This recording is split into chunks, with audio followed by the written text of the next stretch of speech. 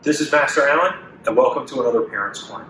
Today, I'm going to talk a little bit about doing hand striking drills with a set of hand pads. There are a couple of different ways you can practice these things without pads at home.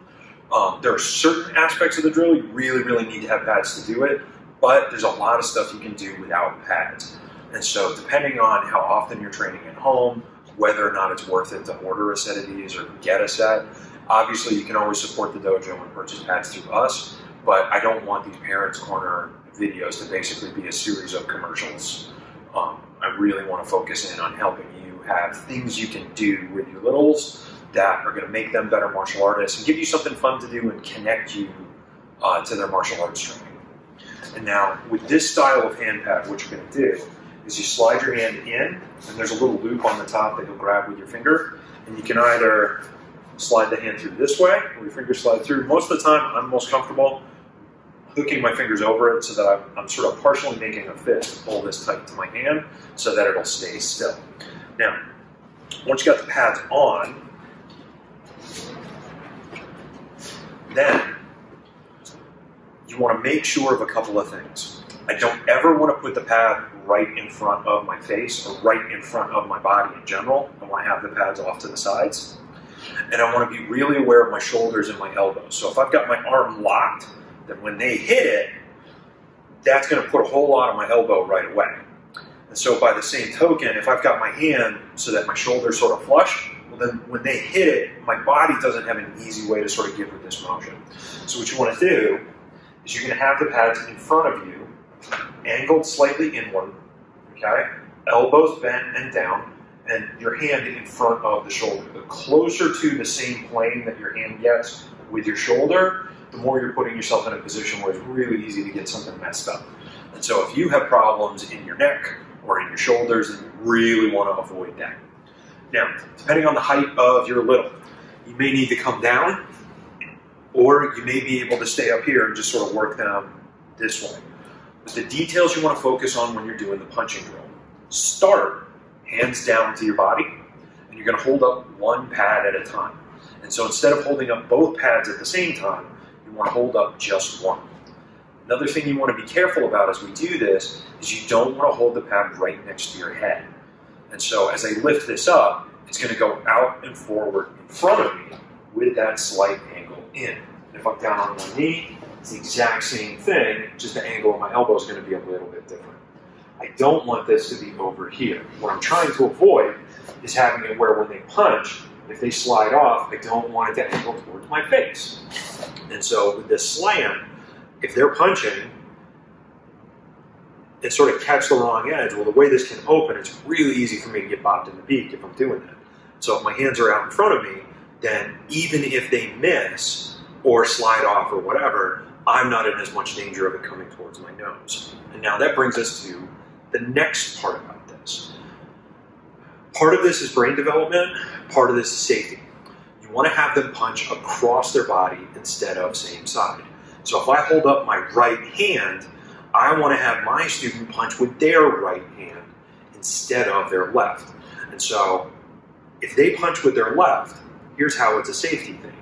That left hand traveling towards this pad, if they miss, that's more likely to come towards my body. Whereas if they're punching with the right hand, because it's going across, if they miss, then it's more likely to keep going in this direction rather than towards me. And having them have to rotate their body and reach across in order to punch is going to help a lot of that brain communication that we're trying to stimulate already. So, step one for this, hands down, and you hold up one at a time, and you have them hit it. And now, most of these drills, what you want to do is start in sort of a rhythm, and then you can get a little bit faster as they get comfortable. And the more often you do this, the faster you'll be able to start and still have it successful. And so I'll hold up a pad, I hold up a pad. As they get into rhythm, I can start changing the angle of the pad a little bit so that they have to track it with their eyes and reach out and touch it. If you haven't watched our blocking video yet, we sort of talk about how part of these drills, part of the goal is to teach them how to connect what their eyes are seeing and where their body is going to reach. So it's sort of a hand-eye coordination thing. It's just in a little bit different context than for other sports and activities. If they get really, really comfortable punching and you're ready to kind of take this up to the next level, then you can start actually having them block while you're wearing these. And so they might punch, and then as this comes down, I can swing with the other side, and they've got to block the pad. And this drill lets you kind of integrate a bunch of different skills. And then you're just going to, all right, I hold it up, I swing, I hold it up, I swing, maybe I swing again, maybe I have you do 3 punches in a row. And you have them move their eye level and work them side to side, and that's also going to help them work on their balance. So, this is a little bit about how you can integrate these into training and what they're really good for. There's other stuff you can do with pads if you have pads, but all of this, I can take the pads off, and I can have them practice punching towards my hand. If you're going to do this, you want to make sure they're not punching too hard at first. You both want to have like sort of a settle into it period. And I want to take any rings off.